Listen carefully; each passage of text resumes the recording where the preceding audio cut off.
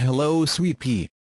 What's for lunch today? How about some Maggi mee goreng? Maggie? Who's Maggie? Maggi is the brand of instant noodles now associated with this dish.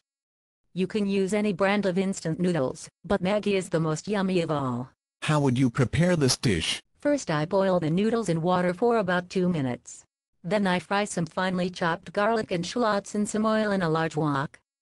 When they start to brown, add the boiled noodles and stir-fry the noodles. Cook on a medium flame.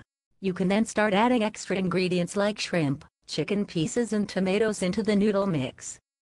However, you should spread out your noodles in the wok so there is a round empty space in the middle of the wok, where you can fry your ingredients, so you do not mix your raw ingredients with your noodles. Wow, so clever. After the ingredients have been cooked, again spread them out so there is an empty space, and add a couple of beaten eggs. Lower the flame at this point.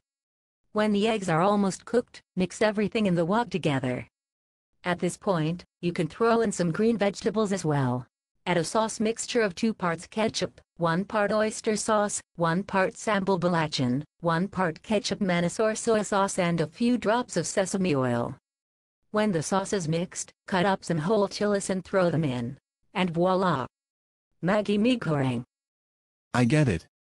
Mee means noodles and goreng means fried in Malay. Aren't you the clever one? Whatever. Sounds yum. Let's hurry home for lunch.